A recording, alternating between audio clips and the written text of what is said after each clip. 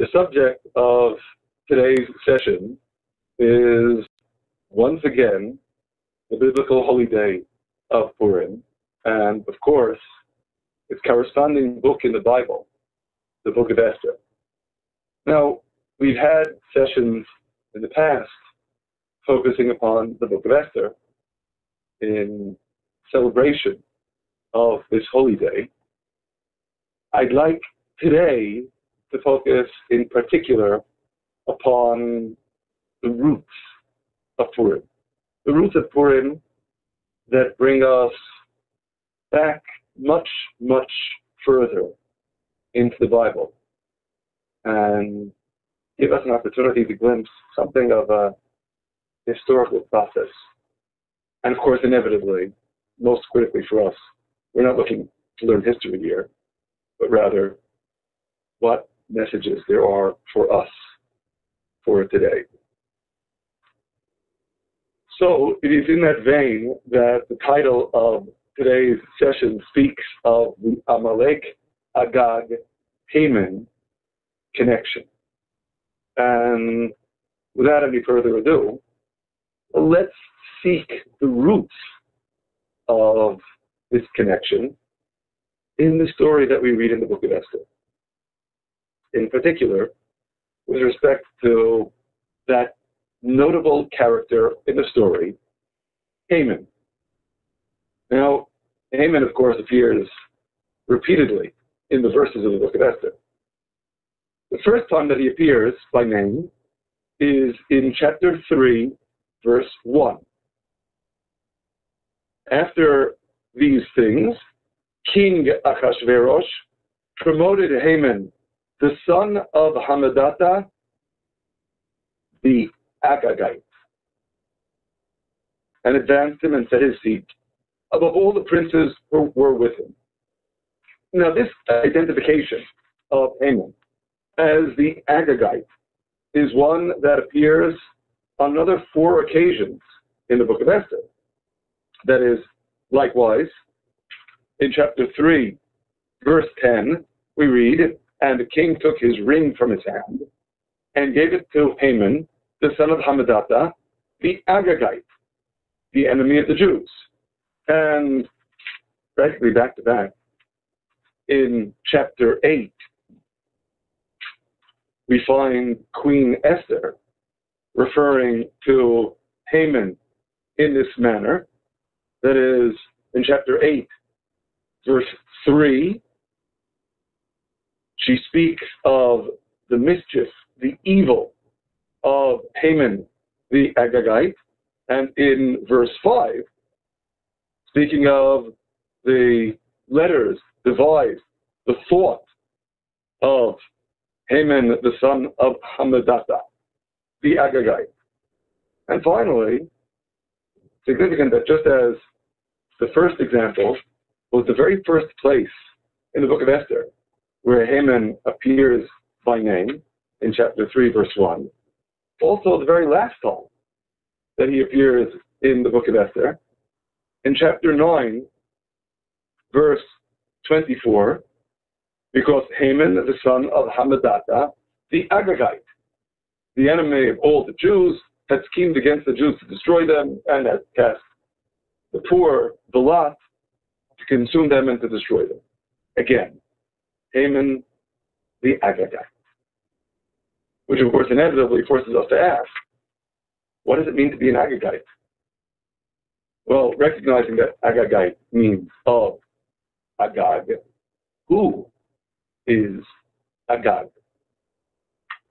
The truth is that Agag, as a name, appears in exactly 2 other passages in the Bible.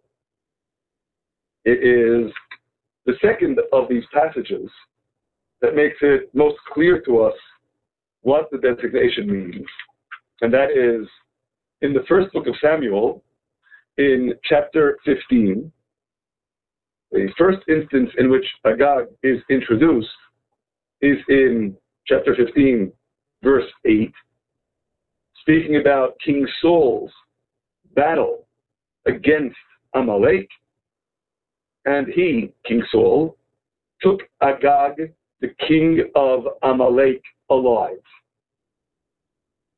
So, of course, the manifest conclusion here is that Agag is the name of the king of Amalek. Now, he wasn't supposed to take him alive, and that cost King Saul dearly. For our purposes at present, we'll simply focus on this being the meaning of Agag, king of Amalek. We encounter the name Agag, as I already noted, in one additional passage in the Bible.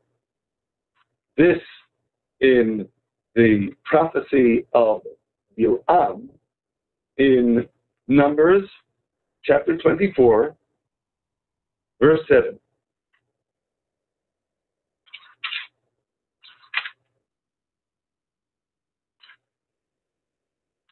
Where we read in Bilam's undesired, unsolicited praise of Israel, he shall pour the water out of his buckets, moistening his seed plentifully, and his king, king of Israel, will be higher than Agag, and his kingdom will be exalted. His king will be higher than Agag. As practically all of the Bible scholars note, this is obviously a reference to the battle of Israel against Agag and his people, Amalek, that we read in the first book of Samuel in chapter 15.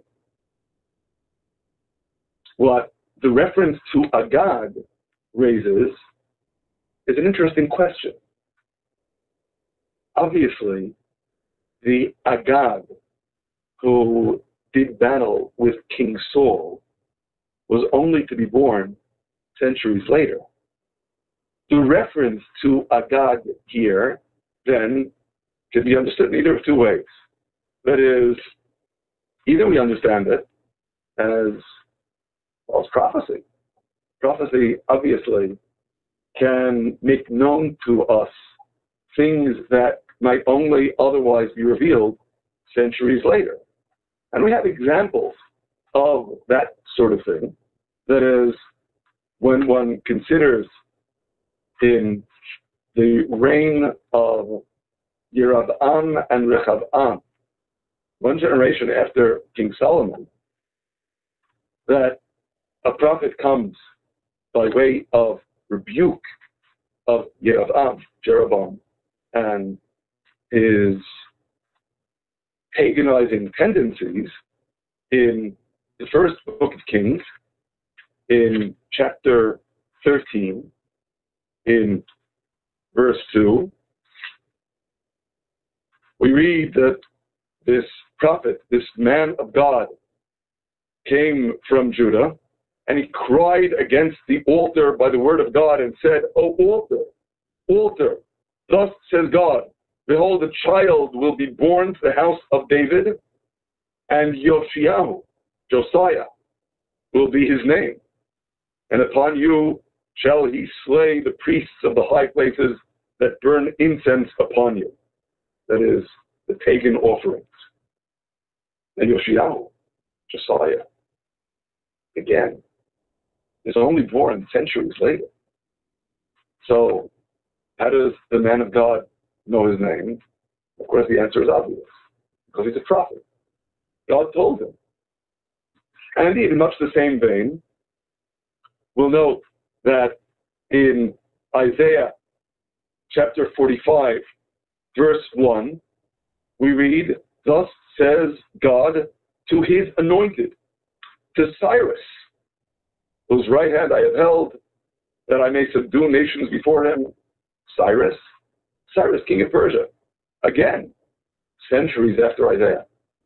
So it certainly is possible for a prophet to prophesy regarding someone who will only actually come upon the stage of history centuries later. And Bilam's referring to Agag could be understood that way. It's certainly possible.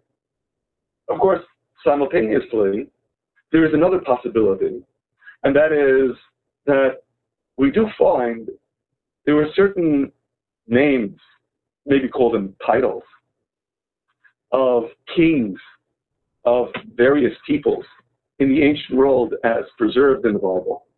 That is, as we well know, all of the kings of Egypt were called Pharaoh. We also see in the Bible that all the kings of Gerar are called Avimelech. We might note likewise that the king of Shalem, also known as Jerusalem, is Melchizedek in the time of Abraham, Adoni-Tzedek in the time of Joshua, which also seems like a consistent name or title. Because Melchizedek, my king, is righteousness. Adoni-Tzedek, my Lord, is righteousness. Mean roughly the same thing. So, could very well be that Agag was a generic name of all Amaleki kings, which of course is an interesting complement to the observation that Haman is called the Agagite, descended from Agag. Haman is Amalek, royal lineage. So inevitably, in order to understand the story of Haman, it's not enough for us only to know the story of Agag. We really need to know the story of Amalek. And in considering that story, we'll know first, the first place where Amalek as a nation makes its debut in the Bible. And that is in Exodus chapter 17, beginning in verse 8.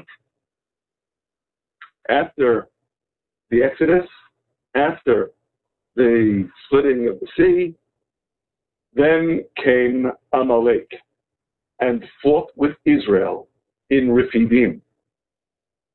And what follows? Moses said to Joshua, choose us out men and go out, fight with Amalek, to battle with them. And the end of the narrative in verse 13, and Joshua harried, weakened Amalek and his people by the edge of the sword. This was the first encounter with Amalek. But we should note that it is by no means the last. And truth be told, all these encounters are frankly negative. That is, we read about Amalek once again in Numbers chapter 14, verse 45.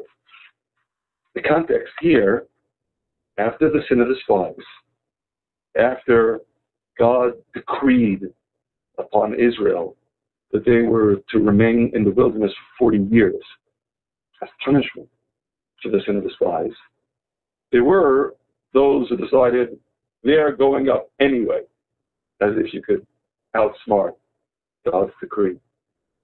And we read in Numbers chapter 14, verse 45, that after they presumed to go up to the hilltop to enter the land of Israel by force, then the Amalekites, came down, and the Canaanites who dwelt in the hill, and smote them and discomfited them as far as Hormah. Second encounter with Amalek. We'll note also another couple of encounters with Amalek that take place in the book of Judges. That is, in the book of Judges, in chapter 3, verse 13, although the principal instigator against Israel at this time is the nation of Moab under the leadership of their king Eglon, we still read that Eglon gathered to him the children of Ammon and Amalek. So they were also part of the battle. And once again, in the time of the judge Gideon, Amalek is implicated in the despoiling of Israel in Judges chapter 6, verse 3. And in that final showdown with Gideon's very small army, we read that Midian and Amalek and all the children of the east lay along in the valley like locusts for multitude, ready to do battle with Gideon and his very small folks. So Amalek is there again. Amalek, always there it seems, on the side that is our adversaries. And yet, while we have all these various encounters, there's only one encounter that is really central and historically significant. And that is the first. The one of which we read in Exodus chapter 17. Because it is concerning that encounter that we read in Deuteronomy in chapter 25, in verse 17, remember what Amalek did to you by the way when you were come out of Egypt. Remember. Remembering, zachor in Hebrew, often carries the specific connotation of verbalizing something, saying it. And that is indeed, by our tradition, the meaning here. And every year, besides reading this mandate to remember what Amalek did as part of the annual cycle of reading the entire Torah, all the 5 books of Moses, we also, every year, in synagogues throughout the world, read these verses 17, 18, and 19 in Deuteronomy chapter 25 in order to remember. We do so, not at all incidentally, on the Sabbath, the Shabbat, immediately before the holiday of Purim.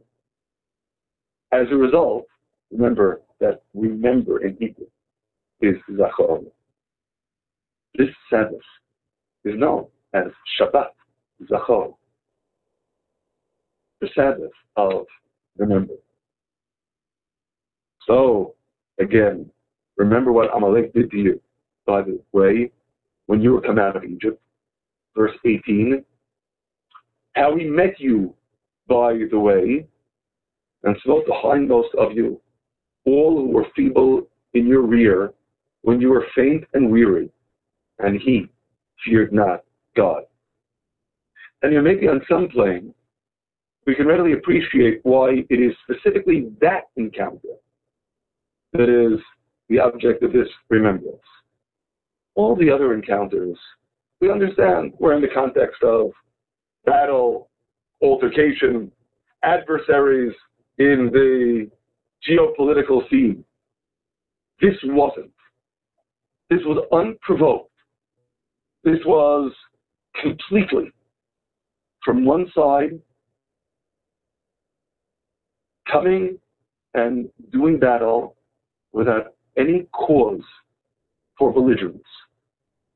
Remember.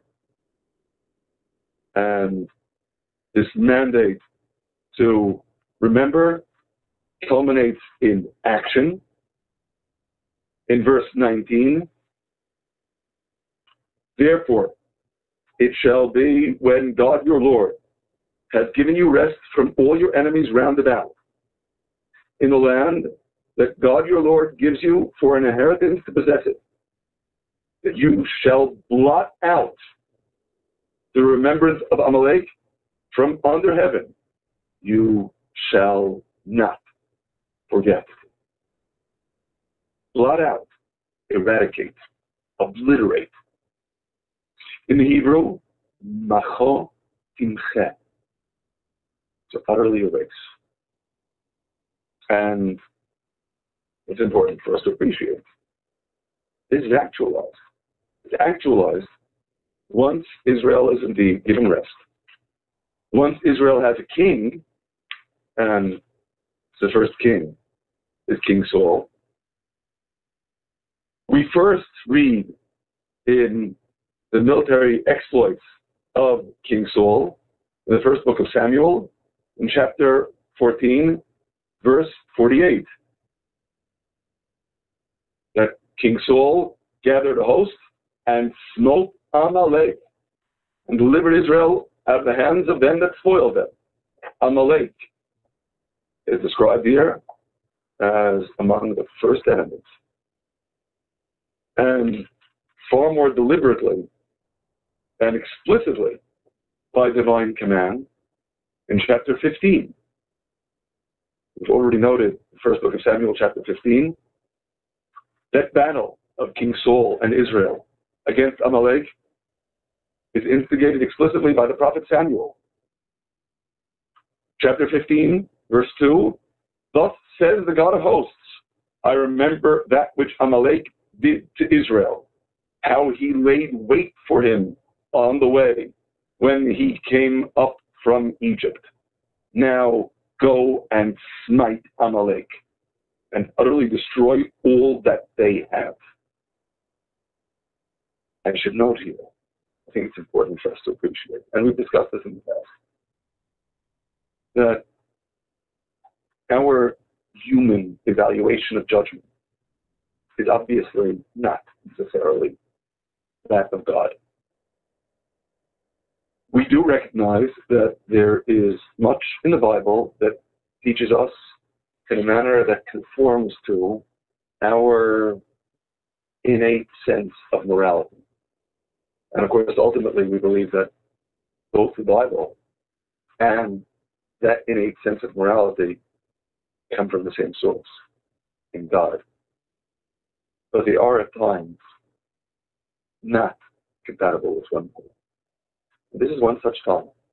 That is, we may not ourselves agree with the deliberateness and the scope of divine punishment, but this is divine punishment. It will indeed embrace all of Amalek, not what we regard as morality, which is God's word.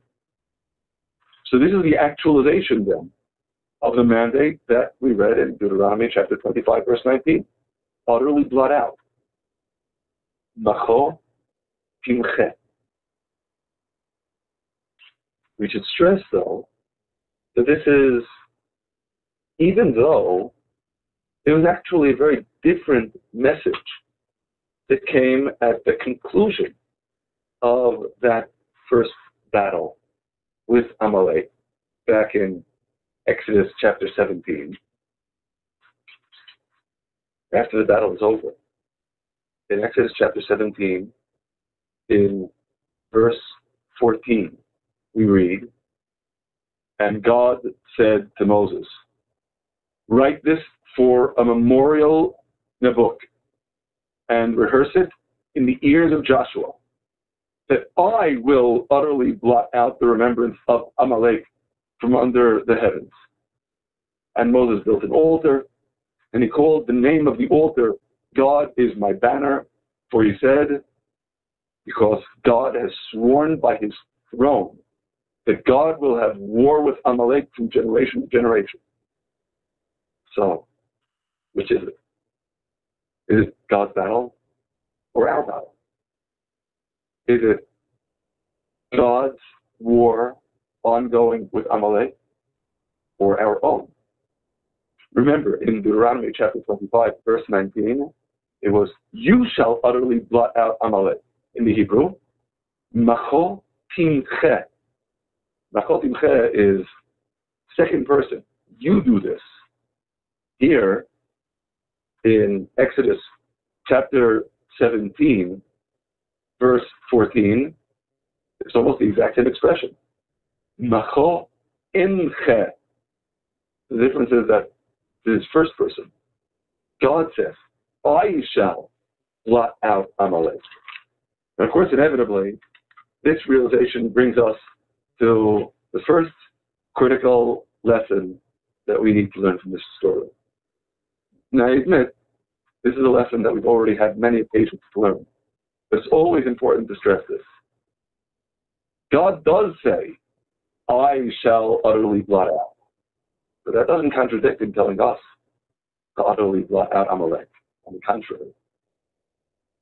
In Exodus chapter 17, God is stating what his plan is, what the goal is. How is that goal to be actualized? God summoned us to be his junior partners.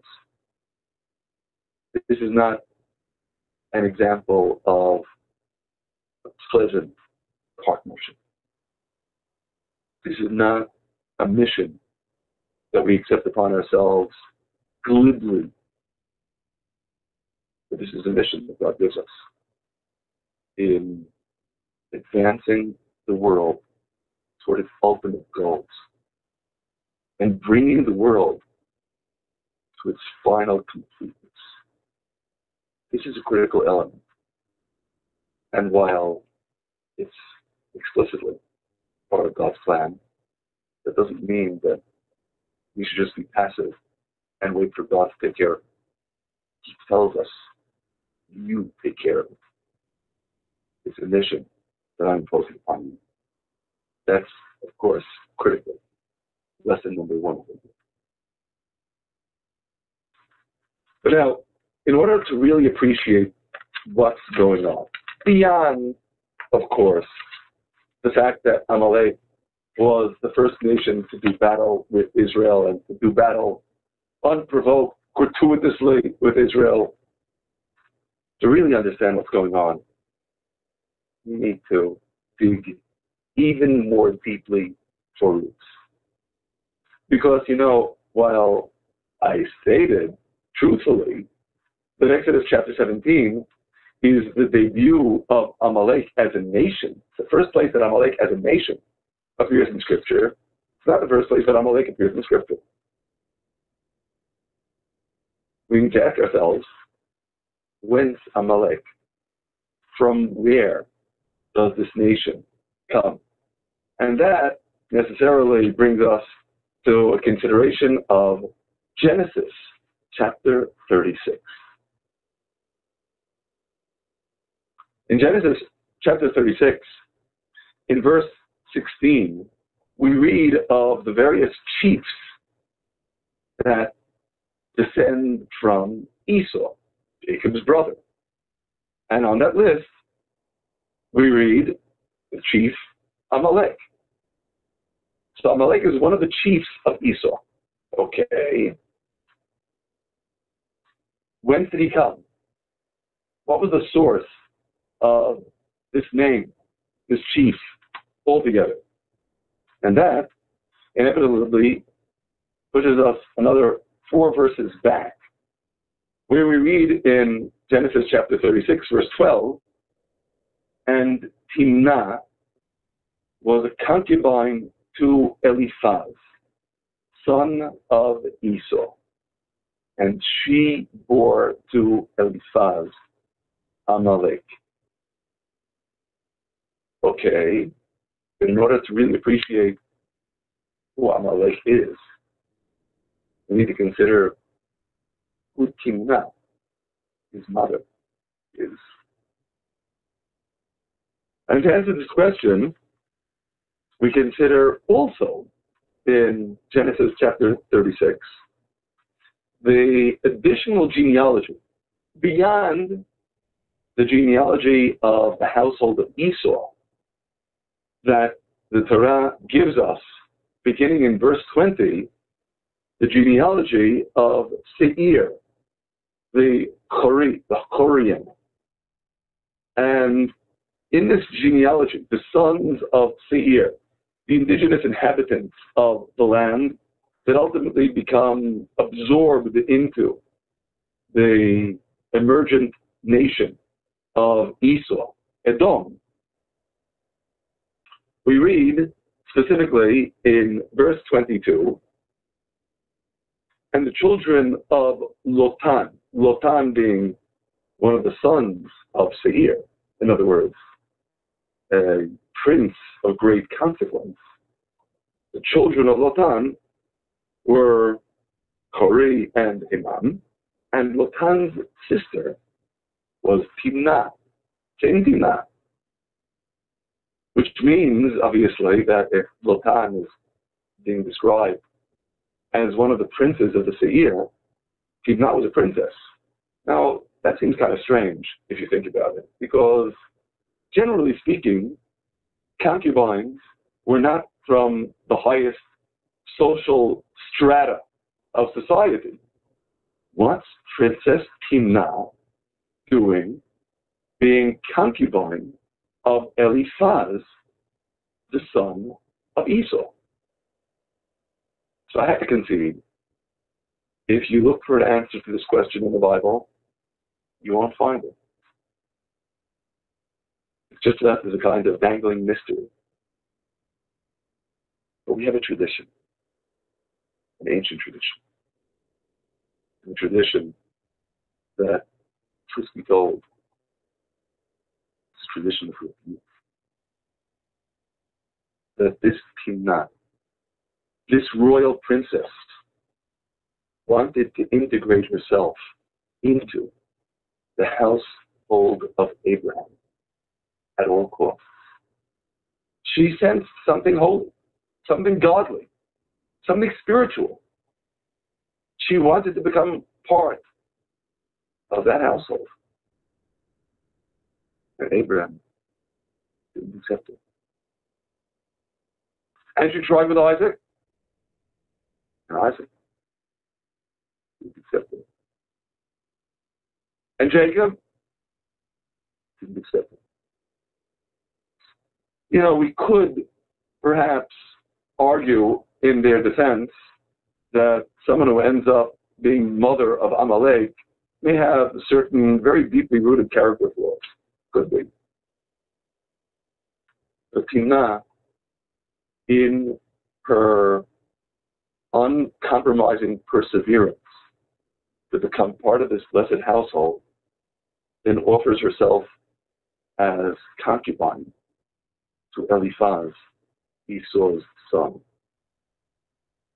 And, of course, inevitably, the message of this tradition is, and look what happens, that from that union emerges this nation, Amalek, that has been so implacably our enemy, it seems, forever. A warning. Never allow the outward appearances to sway you from trying to hold out your hand to anyone who is attempting to seize it in a positive way. So, the story of Timnah is a story of thinly veiled rebuke of our holy patriarchs, and message, of course, inevitably, on that plane, to all of us. But there's an additional dimension that I feel compelled to stress here, and that is, when you consider the message in that vein, this message of rebuke, it never should be construed as being a racial question. That is, if anything, on the contrary. In the prophecy of Obadiah, now the prophecy of Obadiah in the 12 minor prophets is just one chapter long. We read words of severe rebuke and chastisement of the house of Esau. In verse 18, and the house of Jacob will be fire, and the house of Joseph, flame, and the house of Esau, stubble. and they shall kindle in them and devour them. And there shall not be any remaining in the house of Esau, for God has spoken it. So, of course, on the one hand, the prophecy of relentless divine retribution sounds kind of like the mandate to utterly blot out Amalek and all that pertains to Amalek. And yet, simultaneously, I feel compelled to share with you an emphasis in our tradition with respect to this verse. Why there is the particular emphasis, and there shall not be any remaining of the house of Esau. We already know we're talking about the house of Esau. The house of Esau was the stubble, right? That is only speaking of those who act like they're part of the house of Esau. It doesn't apply to everyone. There were very righteous people who were descended from the house of Esau. And as an operative mandate with respect to God's command to utterly blot out Amalek, that only pertains if Amalek is continuing to behave in the lawless, godless, pagan manner that Amalek did. But if Amalek takes upon itself individuals of Amalek, even the entire nation, God's covenant with Noach and all of Noach's descendants, the 7 Noachide laws, they're not Amalek anymore. They can still talk about a national identity. That doesn't matter. The divine command to blot out Amalek will have then been accomplished by Amalek ceasing to be Amalek, by them becoming righteous Gentiles. That's enough of a basis for them to be saved. For them to be saved in this world, and then to be saved in the hereafter. It has nothing to do simply with ethnicity. It's important for us to stress that. And that, of course, inevitably is an additional critical lesson here. It's not racial. It's ideological. It is then what Amalek signifies. And that brings us to a still deeper level of understanding of what's taking place here. Returning to the prophecy of Bilam that we mentioned earlier, it's a different prophecy, but it's in the same chapter. Numbers chapter 24 in verse 20. In this passage, Bilam is gazing out upon the nations of the world and reporting their future fate to Balak, his none too happy host in Moab. And he says, when he looked out on Amalek, Amalek was the first of the nations, but his latter end shall be everlasting destruction. What does it mean to refer to Amalek as the first of nations? Obviously, Amalek was not the first nation to come into existence. There were certainly nations before Eliphaz fathered Amalek. So what does being the first of nations mean here? There's one very obvious answer to the question. The obvious answer to the question is, well, Amalek was the first nation, the first of nations to attack Israel following the glorious miracles of the Exodus, the splitting of the sea, when God's presence in Israel's midst was so obvious. So beyond ignoring You think no one would attempt to touch them because it was obvious that doing battle with Israel is doing battle with God. Amalek is the first. Because Amalek is doing battle with God. And that brings us to perhaps a deeper level of understanding of what being the first of nations may signify. Amalek strikes very deeply at the roots of all this world, the roots of everything that we're supposed to be doing here. You know, Haman's name, and you can see it spelled here in the verse that's quoted before you, is spelled in Hebrew Pei Mem Nun. Well, the same letters, Pei Mem Nun, accompanied by a different set of vowels, is the word Ha-Mim. It's a question. It's a question of Ha-Mim, as in, have you eaten of the tree of which I commanded you that you shouldn't eat? Genesis chapter 3, verse 11. God's reproach. The first man and first woman have committed first sin. Evil has come into the world.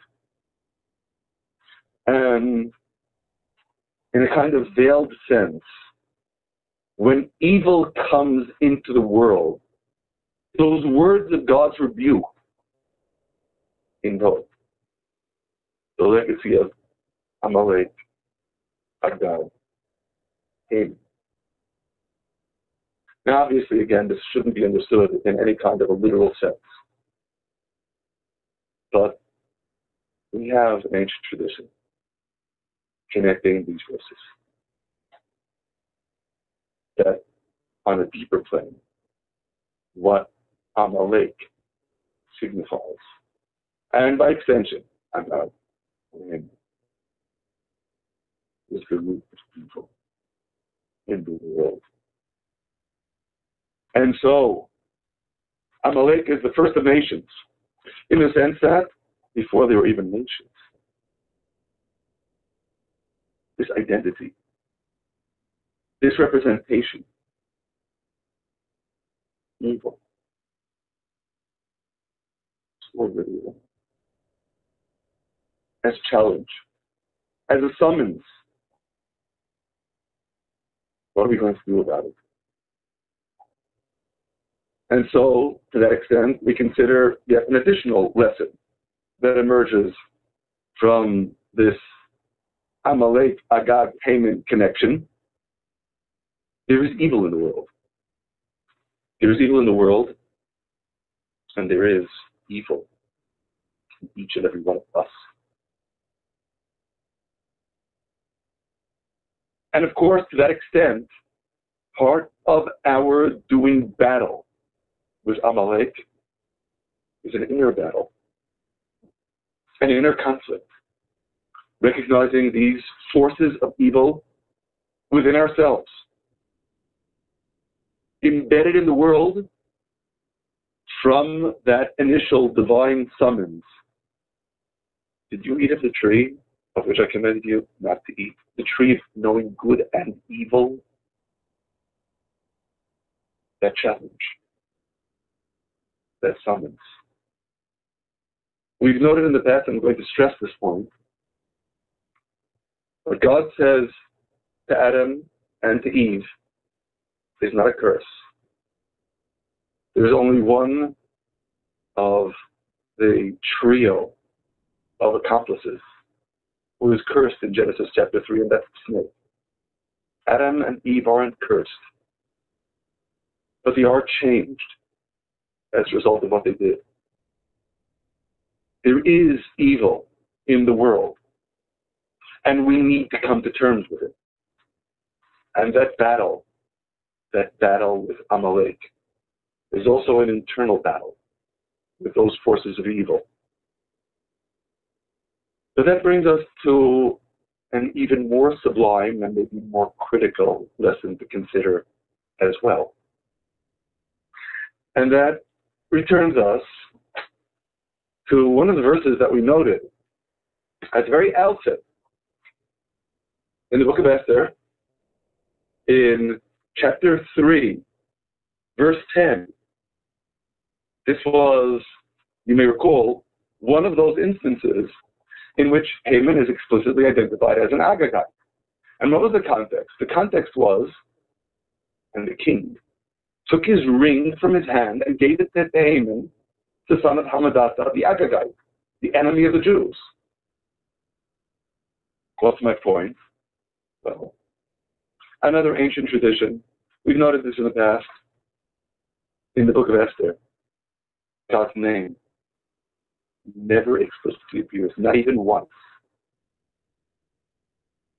But not explicitly, implicitly.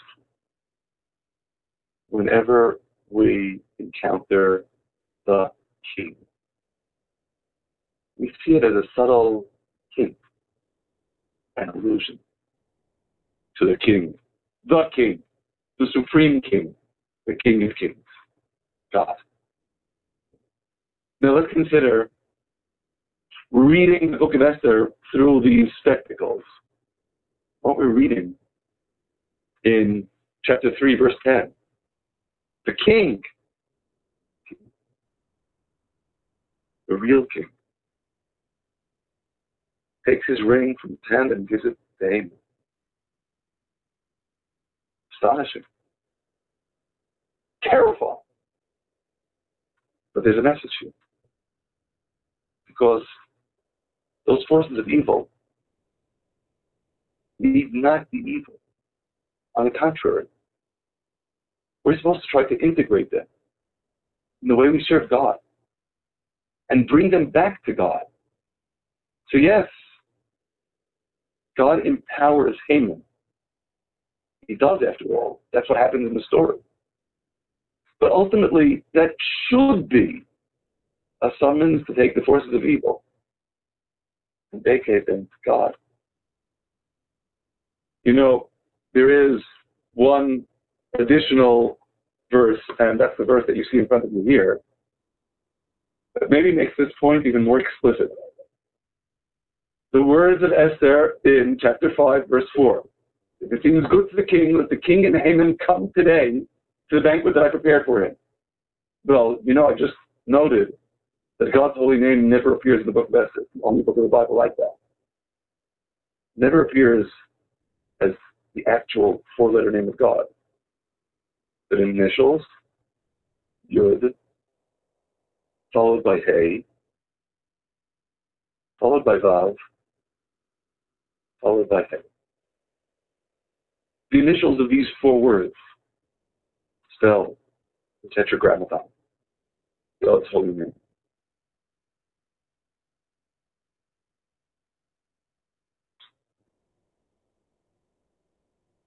Now, of course, inevitably, we need to ask ourselves, so what does that mean? What does it signify? And the truth is, there's obviously no easy answer to what that signifies in this deeper sense. But on some plane, when we speak of let the king and Haman come today, that's the closest we get to a veiled reference to God's holy name in the book of Esther. We can appreciate that the king coming is a thinly veiled reference to God. But the king coming with Haman? The answer, of course, inevitably is that today, in our world, the king comes with him. The forces of evil, all inevitably, need to be subordinated to God.